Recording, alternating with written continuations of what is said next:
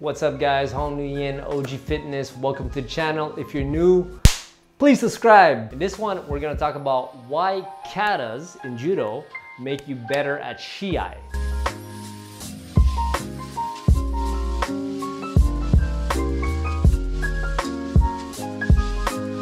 So Shiai is a competition, it's fighting, right? And well, there's katas in judo. Yeah, so for those of you guys who know, I think it's important to, most people don't even touch on the kata until much later when it's time to get their black belt. Like myself, I'm a brown belt, guys, and I have to learn the kata. And I started learning the kata, and then all of this happened, and well, a couple of things happened prior to that. I had to change clubs, club closed down, and then transitioning, and so that, but then, boom, COVID. But I was about to learn the kata. Now, the reason why, and I've been told this before, and I wanted to make this video for a lot of guys, oh, we just want to fight, like, screw the kata. I'm just here to fight, man, I don't care about that. Yeah, but if you get good at the kata, you will become a better fighter. And the reason for that, and it makes sense, and I was told this by one of my old coaches, I forgot who exactly. When you think about it, it's a way of transmitting information, passing it down from generation to generation, and it's a very good way. Like, it's good to have books and drawings and stuff like that.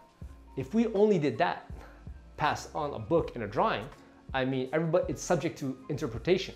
Already when you, even if I say it, it's even worse. When you learn kata, you're learning the way it was invented and why it was invented. And let's agree, the Japanese are very sophisticated, very refined culture in the way they do things, the samurais and stuff like that. So they knew what the hell they were doing when they came up with all of this. It's very detailed, very technical. So it's important to have these little nuances, these little details. Of course, you have to adapt it afterwards for your own body type and your own style. And obviously competition, you know, it's very different. You know, we have to adjust everything for competition. But by knowing the original techniques, you understand and learning the katas, because the katas is not you doing it alone, right? It's not just one dude like in Kung Fu. Whoa, whoa, whoa. You're not just waving around your arms and legs, which is kind of cool. In judo, you got two dudes. Sorry, not four, this is four, sorry. Two dudes, two judokas, uke and tori, and they come.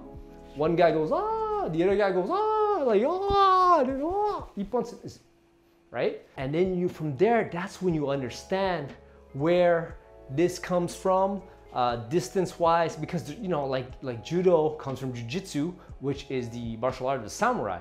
And a lot of it had to do with somebody trying to stab you with a dagger, you know, this way, you know, or, you know, with a big sword, you know. So like you had to, you know, you have to understand the timing, why you do this, why you do this, why you do this, why you pull, you know. So there's a lot of great details there that help you understand why the technique was developed the way it was technique, why the original technique is the way it is. It allows you afterwards to understand the principles of it.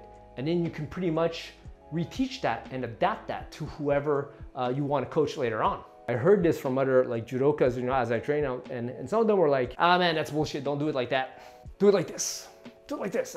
You know, this is the way it really works in competition. And that's true for them. And that could be true for me too, all, you know, to varying degrees. The traditional form, there's a reason behind it. And once you start doing the katas, you understand it at a deeper level. That's why it makes you better at Shiai. So it's, you know, because you're learning why it was developed the way it was developed, the ideas, the fundamentals behind it, the reasoning, the logic behind it.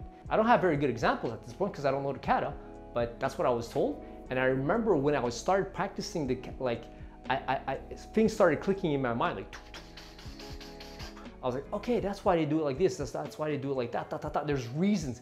And you know, in the kata, like you have to do it both sides.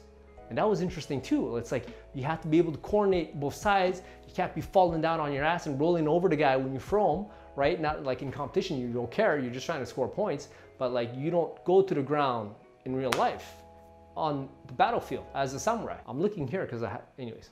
That's it for this video, guys. I hope it made sense. All right, I'll see you guys in the next one. Peace.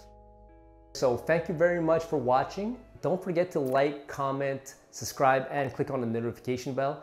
Also, there's a link down below. If you guys click on it, it's gonna bring you to a page where you could follow me on all my social media platforms, and you can also apply for coaching so that you guys can work directly with me. Also, one last thing, guys, if you have any questions, right, send me an email. That's the best way to reach me. I read them and I'll answer your questions, man. All right, peace.